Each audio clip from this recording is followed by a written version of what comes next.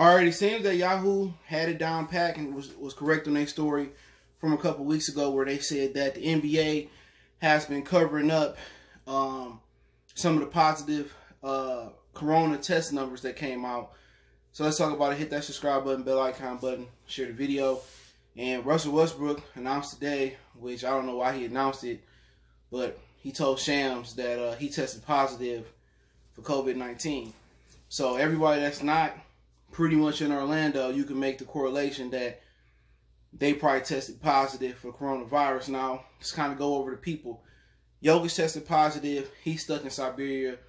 Missed his flight to come back to the United States. Bam also tested positive. And it was Kendrick Nunn, I think, tested positive from Miami. And it was quite a few other ones that tested positive, right? And the NBA sound like they covering up the superstars testing positive. They said Kawhi Leonard had a family issue, right? That means he tested positive. Now, he was supposed to arrive in Orlando yesterday. Maybe he got cleared and he tested negative, but tested positive. Russell Westbrook confirmed today that everybody that's not in Orlando that's supposed to be playing or haven't announced they wasn't going to come to Orlando probably has the coronavirus. So that's Westbrook, James Harden. Also, you had DeAndre Jordan.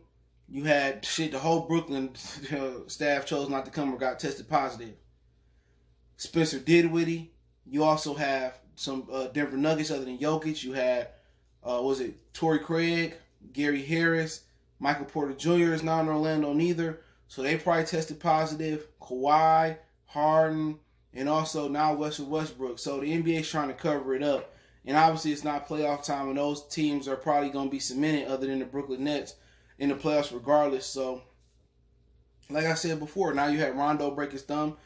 And the NBA going to do that. They're going to try to cover it up. You know what I'm saying? And I don't know what made Westbrook come out and say it, but like I said before, man, in China, it was a report that came out a couple months ago, that, you know, a lot of people that had it, they got it again and it was worse. So, I mean, you know, it doesn't surprise me that the NBA is covering this up for the better good of the league and for the restart of the season. So you got a lot of dudes that was tested positive, and I found it funny that not one superstar had truly tested positive, especially with Texas being reopened. And, you know, you've seen, you know, some of these stars at some of the protests, which Westbrook was at. James Harden loving titty bars, and yeah, it doesn't surprise me. They didn't take the proper precautions and wear the mask, and they couldn't stay at home. They can't help themselves. You get all that money, you can't spend it. Even if you got that money, you don't go out. You're going to invite the hoes over, the thoughts over to the crib. You know, remember 2 Lakers tested positive and they never came out and said who the other one was. It probably was LeBron.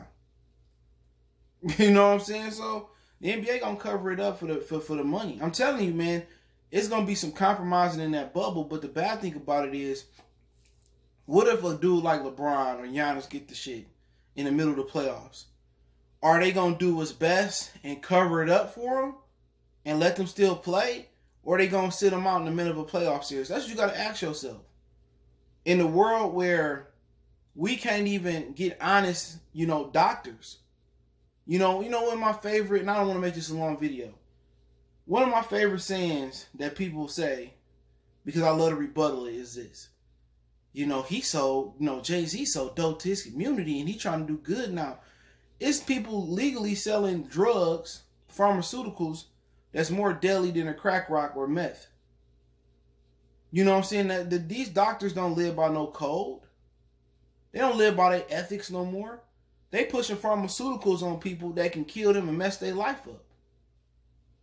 So if you can't expect your physician and your doctors to be honest and stay true to their ethic code, how can you expect when millions and millions and millions and billions of dollars, in my rock voice, is on the line, they do the right thing? That's the one thing the players need to be worried about, because it's one of the big stars tested positive for it.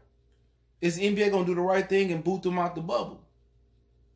Now, let's say LeBron get bounced out the first round, right?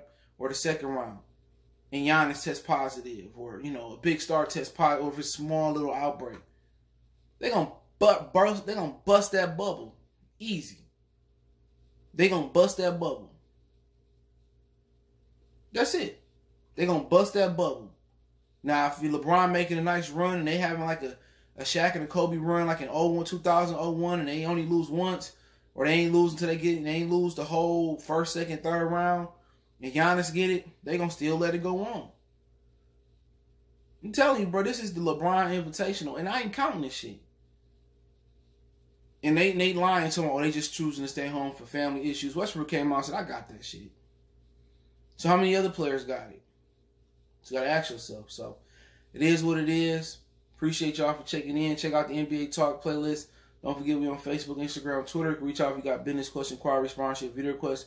Keep sharing the videos. Want to make a donation to the channel? Cash App, PayPal, there. Best way to donate. If you haven't subscribed, thumbs up, comment.